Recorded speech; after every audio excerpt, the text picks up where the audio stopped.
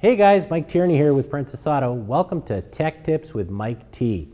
We're talking about utility sump pumps. So a utility sump pump is typically used within the water. So we submerge it in the water. We use the water to cool that pump, that motor that's turning, and we draw that water up.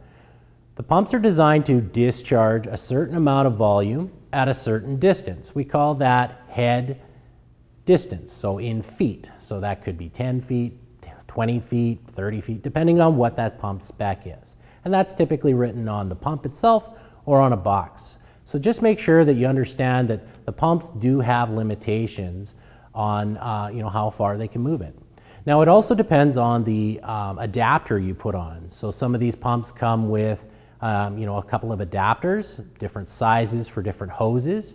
As you change the adapter sizes, as you go down in size, the rated distance will actually change. So the rating is designed for no adapter, so whether it's a 1 inch, 3/4 inch, 2 inch, whatever that might be for that pump.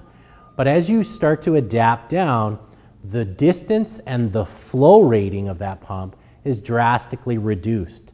So you might be thinking that you might get, say, 1,000 gallons an hour out of this pump at 50 feet.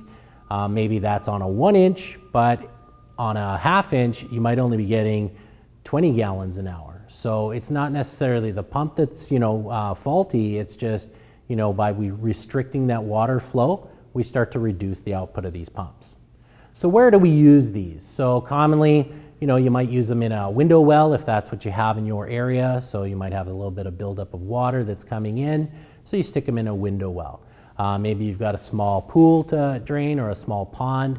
You don't want to use these for actual pond fountains or filter systems, but you can use them for draining out the pond, maybe at the end of the season, or maybe you've got another pond that you want to fill another volume of water somewhere else.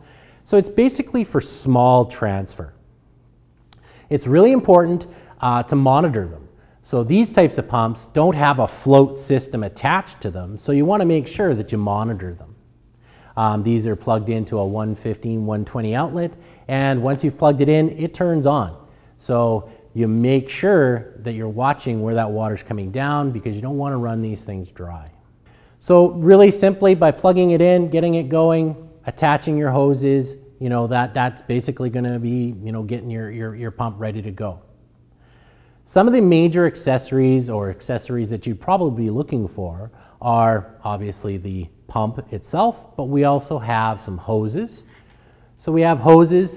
We typically can go with clear hose, or in this case, braided reinforcement. Basically, make sure that you buy it in lengths that are either pre-cut, or in this case, coming out of a package, or you can buy it in by the foot. But keep in mind, don't exceed the distance that the pump's rated for. To attach that hose to your fittings, you're basically going to use a clamp.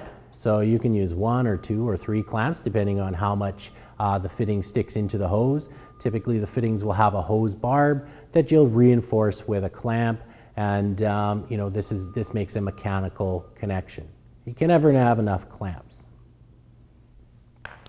If you're attaching a fitting to the hose and then to the actual pump, there's going to be threads there. So we want to make sure that we cover the threads and coat the threads in what we call thread sealant tape here at Princess Auto. In the industry, many people call it Teflon tape. So by covering the threads, it allows us to make a positive connection so that we can prevent leaks between the fitting and the actual housing of the water pump. Now, if you want to have your pump automated, so right out of the box, once you plug it in, it's going to turn on. But maybe you want to add a float system to it. So what we can do is add a accessory float kit. So it comes in anywhere from 5 to 10 foot lengths, and it has a float. You can hear it wiggling in there. There's a little switch in there, just like it would be in a standard sump pump. And it also has a kind of a male and a female prong. So what you're going to want to do is plug your utility pump into the prong, and then the prong into the wall.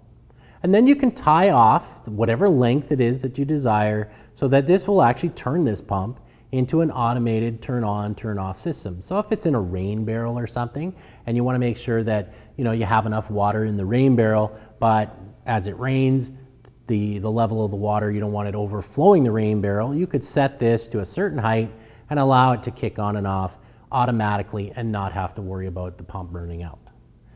So these are just a few of the accessories that here at Princess Auto that you can purchase for your utility pumps. So some tips and tricks. So basically, there's not a whole lot, but just make sure that you are looking at your pump at the beginning of the season. Make sure that there's no debris down in the impeller base of the pump. So basically, the water is going to come in here and the impeller is going to turn. If you've got sticks and stones or whatever it is that may be in there, you want to make sure that you can clear that out. And there's basically just some three easy screws in this case that you can just undo and clear out.